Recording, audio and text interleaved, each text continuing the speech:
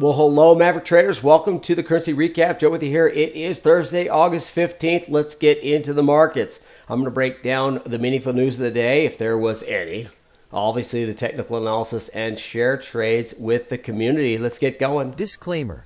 This video was created for professional Forex and crypto traders. Maverick Currencies is a proprietary trading firm that employs professional traders around the world. Our traders trade firm capital and keep 70 to 80% of profits they generate. All trades and analysis in this video are for professional traders only. If you are interested in becoming a professional Forex and currency trader for Maverick, click the apply button in the video description. Let's break down what happened today.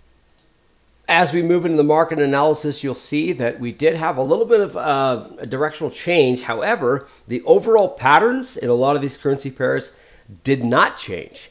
Lower than expected jobless claims adds fuel to the U.S. optimism. We did have a flattening CPI that came in exactly perfect, showing that we might be in line for that soft landing. The jobless claims shows that there's still stability in the economy.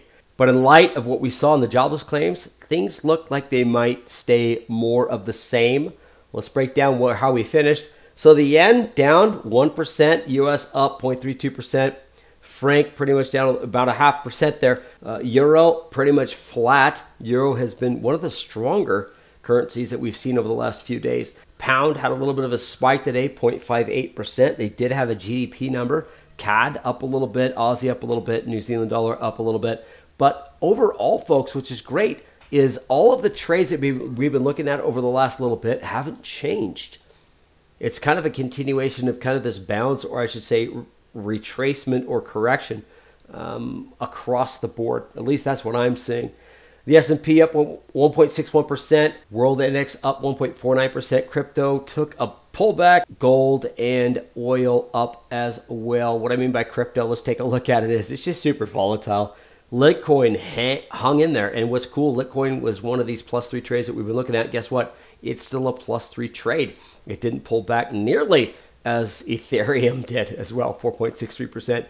Bitcoin Cash and Bitcoin itself, 2.8, 2.2. So, real quick, let me give you my market outlook. It's above the 20, above the 50. 20-50 slope is still backwards. I'm still giving it a -1 because we're in the middle of a move, not a trend. What do I mean by that? Well, let's take a look at it. A trend, folks, is when you have consistent pivot points and resistance points. So, this is a trend. This is a move. I'm not going to change my outlook for the week or obviously yesterday. I think if you had the opportunity to make a trade, it would have been yesterday, but we are a little bit more overextended here. Take a look at this gap. A big gap to the upside here. The volume, wow. With a move like this, if it was truly the bottom, I would expect volume along the lines of this, right? These areas, but I'm not getting that. So, it doesn't mean that we won't exceed the line that I drew. It doesn't mean that we won't float a little bit higher. But to trust in it as putting all of my bull trades to work, it just doesn't make sense here. So let's go over to our economic calendar. And you can see that we had an Aussie employment that looked to be interesting, which came in nice and comfortable. We also had a Great British Pound GDP number, which was in line with its expectations. Locally, folks, we did have an increase in the core retail sales, which is a good sign. Employment came in very bullish in light, and like I say, following that comfortably strong or that nicely balanced CPI number. So what does that do for us today? Not a lot. Let's take a look at our currency analysis. I'm going to take a look at everything overall, but you're going to see not a lot has changed. So let's start with the franc since it's the first up, and you can see it's continued to roll over. I like the fact it flipped its SAR. So the only thing we got to do is take a look to see if it can actually continue its weakness. This is still a 4-hour chart here, folks. And you can see that it is right about a level that we haven't seen for a little while. And if it can roll over and continue to be weak, I like where the RSI is in this. It's definitely on the low side. It's flattening. So it looks like it's definitely weakening. So we'll just go ahead and just keep it exactly where it was yesterday. Let's move over to the yen. We know the yen has come off of a pretty good surge. If I move over to the daily here, folks, you guys can see, take a look at this surge to the upside, right? but it's rolling over a little bit, and it's showing, yeah, it might be doing a little bit of a bull pullback on the daily side. However, as far as our velocity score goes, this becomes a little bit more interesting. Take a look at the RSI here. It's flattening. It's about to drop a little bit lower where it becomes out of favor. But if I was to hold a line here, I think I'm going to be targeting somewhere around the right around the levels that we saw around the 24th of July. So it's definitely showing signs of weakness from the top. And what I mean by that is after the surge that we had on it to the upside. Moving over to the US dollar, it's still in the same situation. I do like it. It's growing. It's moving higher. It's actually butting up against resistance here on the 4-hour chart. I'd like to see a little bit more consolidation. You might even get a pullback or consolidation to move to the upside. But the RSI is consolidating, taking into consideration some of the economic numbers we've seen in the US. I imagine this might stay sideways and could emerge as one of the stronger currencies. Taking a look at the euro had a very decent surge to the upside, and guess what, folks? It did have a little bit of a corrective action, but it is still moving higher. It's above its trend line there, and it looks like the stars are still flipped. I'm looking for something above that resistance level. I'd like to say above what I saw over the last, basically yesterday's area of where it closed. But if you're really going to be a little bit more reserved, let's wait for the SAR to flip, and that might be a really cool ascending triangle breakout, and then we can look a little bit further back for our targets. But I do like the euro long as well still. Nothing's really changed. Here's the pound. This did have a probability of setting higher highs, and in light of the GDP, I imagine that's what's surged this higher.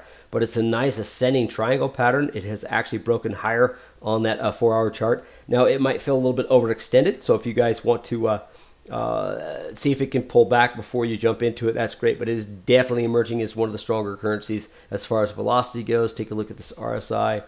It doesn't get much better than that.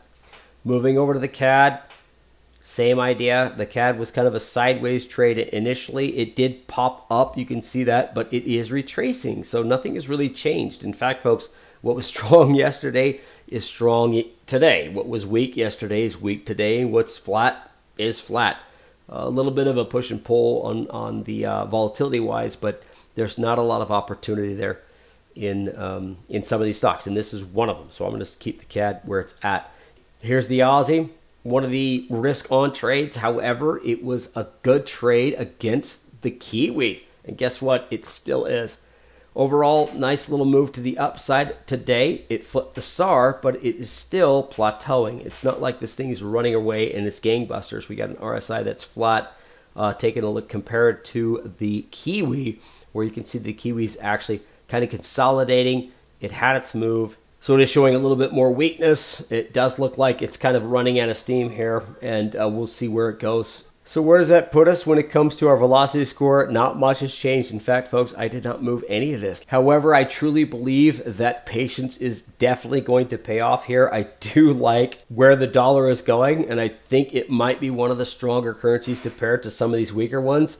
The New Zealand dollar, Aussie dollar still works. I know it's kind of strange, but it still kind of works. But is it worth the risk? Probably not. If you guys are looking for strong divergence, you're just not going to get it here. I mean, that's just kind of where these markets are at.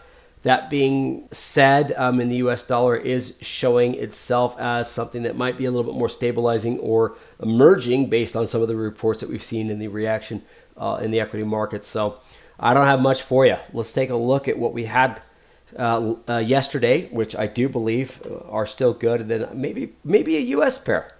Let's go out and take a look at some of those. First off, folks, I really wanted to start it with the Aussie New Zealand dollar, and it still looks really good. We had a little bit of a correction. I do like the fact that it has this nice little trend going on, a nice ascending triangle pattern if I want to go really tight with this. But we have pure targets at some of the areas that we've seen in the past. Let me go ahead and move this right up in this area. Sorry, folks, my lines will not draw correctly, but man, that's a big pip move right there. So if you want to hold it that long, that's great. Just use your stops. But I love the ascending triangle breakout. So you got to be patient with this. Let it go. Make sure that you position your size correctly, and let that go. But it's kind of funny, right? It's still a very feasible trade. Not much has changed. Let's move over to some of the U.S. pairs. Nice ascending triangle pattern as well. It did break out of a resistance there. It looks like it's creating a base. But if we could get above some of this resistance, it'd be nice to see a target up in this area. Now, the U.S. dollar has to remain strong. I don't think it's the franc weakening as much as the U.S. dollar staying in line and staying strong. If Powell can come out and not cut rates, I think that's going to be a pretty big factor on how this moves. The other one is a little bit more risky. It's the yen dollar. I'm just doing it because the yen's showing a little bit of weakness against the dollar. I really can't get behind any of these because, folks, let's talk about the trades we're looking at. We're talking about risk on versus risk on, which is the Aussie against the Kiwi. And then we're talking about risk off versus risk off, which is the yen versus the dollar. That makes no sense. Now, there is opportunity there, folks, but understand it's not going to stay there for very long. Here is the US yen, and it's an ascending triangle that has been confirmed as a breakout. There might be a little bit of a retracement there, but overall, folks, there is potential for this to continue to climb higher.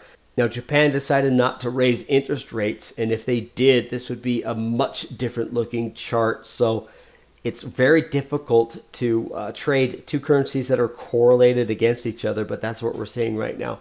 It doesn't mean that you have to do it.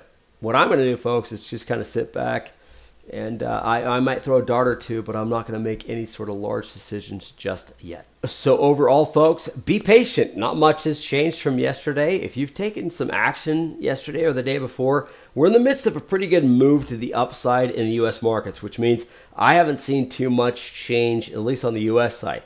Currency-wise, I haven't seen anything disappoint or change outside of what the Kiwi did.